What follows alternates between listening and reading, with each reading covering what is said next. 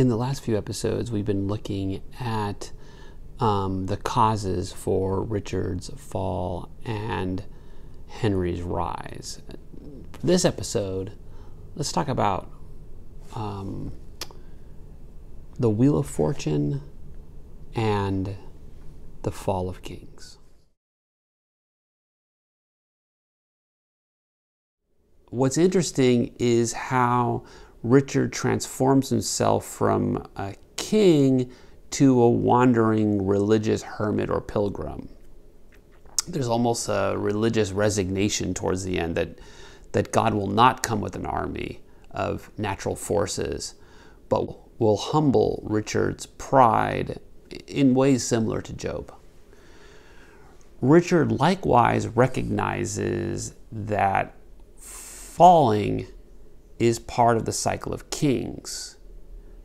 And you notice this not only in his famous speech we looked at earlier about remember what happens on the beach when he talks about the sad stories of the death of kings, how some have been deposed, like himself, some slain in war, like Richard III, some haunted by the ghosts they have deposed, that could be Richard III as well. Some poisoned by their wives, some sleeping, killed, that's Hamlet, all murdered.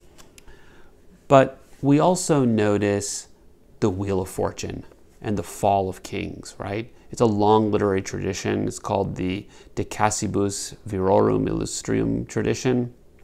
In other words, Richard can visualize from a storytelling tradition his own fall and Henry's own rise as part of Fortune's wheel. And it occurs when Northumberland is calling on Richard to come down from the battlements and to speak to Henry in the base court, or the outer courtyard of the castle. Northumberland. My lord, in the base court he doth attend to speak with you. May it please you to come down. Richard. Down? Down I come, like glistering Phaethon, wanting the manage of unruly jades.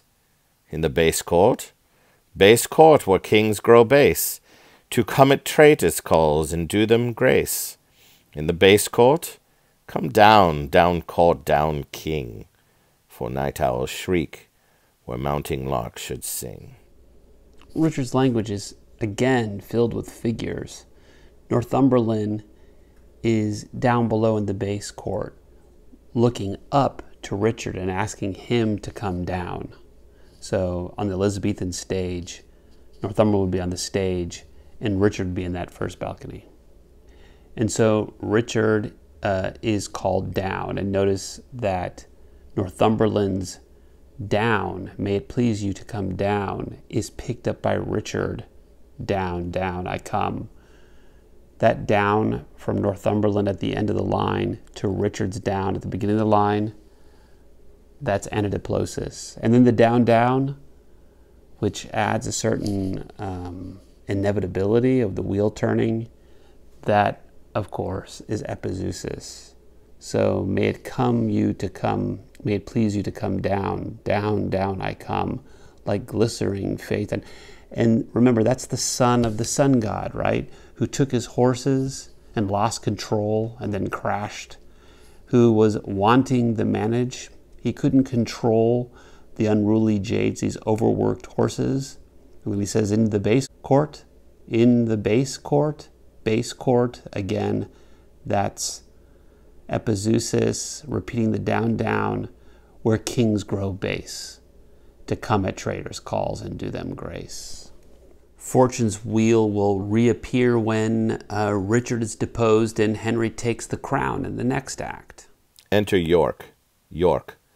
Great Duke of Lancaster, I come to thee from plume-plucked Richard, who with willing soul adopts thee heir, and his high sceptre yields to the possession of thy royal hand. Ascend his throne, descending now from him, and long live Henry, of that name the fourth. To which Bolingbroke replies, in God's name I'll ascend the throne. And that's a decision at that point. Richard is falling down, and Bolingbroke is rising up. But we also see in the deposition that follows afterwards the Wheel of Fortune, in this case represented as a well. Richard, give me the crown, to Bolingbroke. Here, cousin, seize the crown. Here, cousin, on this side my hand, on that side thine. Now is the golden crown like a deep well, that owes two buckets filling one another, the emptier ever dancing in the air, the other down unseen and full of water. That bucket down and full of tears am I, drinking my griefs, whilst you mount up on high. But where is the scene that Henry explicitly switches from his claims of being the Duke of Lancaster to becoming the King of England? It's not in the deposition scene. The deposition scene is a ceremonial scene. That scene's almost an afterthought. That's when they bring Richard into Parliament. He's at that point willingly given up his crown. The scene we're looking for is very ambiguous. It happens back down into the courtyard. Henry bows down to Richard, convincing himself he's still there only for his rights.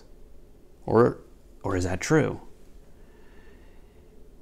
He first tells his rough men, eager to depose this terrible king, to make room for Richard.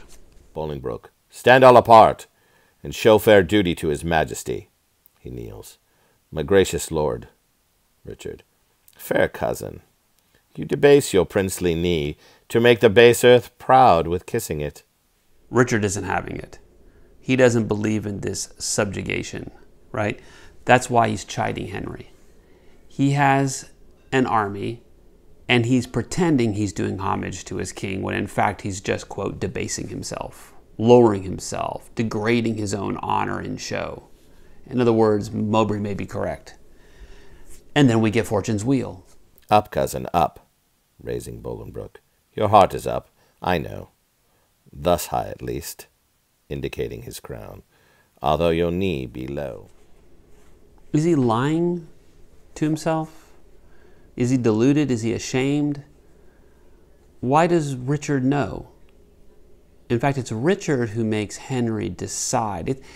I hope you've noticed when you read the play, and I wish we were in our classroom, we would have more time, I think, to develop this idea. Richard uses the image of Pontius Pilate in Christ when he deposes himself, and you find that in 4.1 lines 230 to 35. That somehow Pontius Pilate seems to be following Jesus' lead, right, resulting in the crucifixion. So watch how Richard leads Henry to his actual desires, right? Henry is Jesus' unknowing man, right? You know, they who know not what they do, right? But Richard knows. Richard, to Bolingbroke. Cousin, I am too young to be your father, though you are old enough to be my heir. What you will have, I'll give, and willing too. For do we must what force will have us do. Sit on towards London, cousin? Is it so? Bolingbroke. Yea, my good lord. Richard. Then I must not say no. That's the moment. Henry doesn't know what is happening, but the moment he says yes, he's king. Look, I've read this play 100 times, and the reason why it's one of my favorite plays is the moment where Bolingbroke becomes Henry IV was always obscure to me. I'd reread and reread and reread this play, and finally when I had the opportunity to teach it, I read it even closer and closer, right? It's a very ambiguous moment, and it's curious. I wish we could show you different ways actors play this scene out. If we were in our normal classroom and not in the play classroom of the internet, of YouTube, I would show you clips. But maybe that's worth looking at different versions of Richard The second, there are multiple versions out there, and directors have had to deal with this problem. And so have printers. The early books reveal as well a curious response to this deposition.